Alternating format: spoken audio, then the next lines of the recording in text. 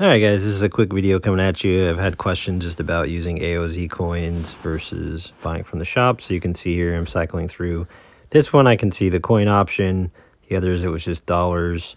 You can buy them directly through here, but that's not a great price. I'll put a link, but what I recommend doing is you come out to here. You have to put in your commander ID, and the way you can find that is going back in my info, and you see that at the top in the middle there's user ID. So you need to input that there into this website. And so I think at the end of the day, are you going to save a ton of money? No.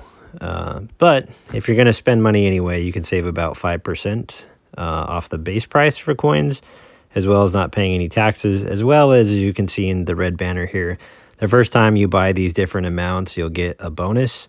And then there's just a monthly gift that you get if you spend a certain amount. And so I'm just going to do this option down here.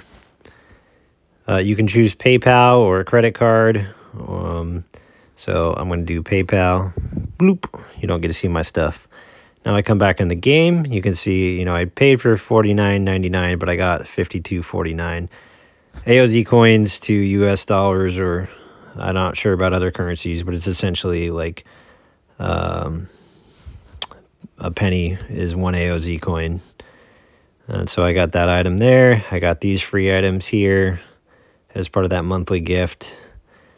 And then you can see here I got the $49.99 plus the bonus coins there.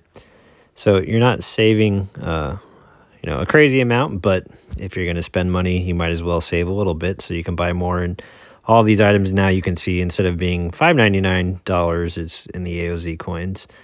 And so everything you buy will come out of there now. So hope that helps. I'll put a link of how to get to the website below. And if you do use a code, I'll appreciate it, because I think they'll give me something. I've never done it. So thanks for watching.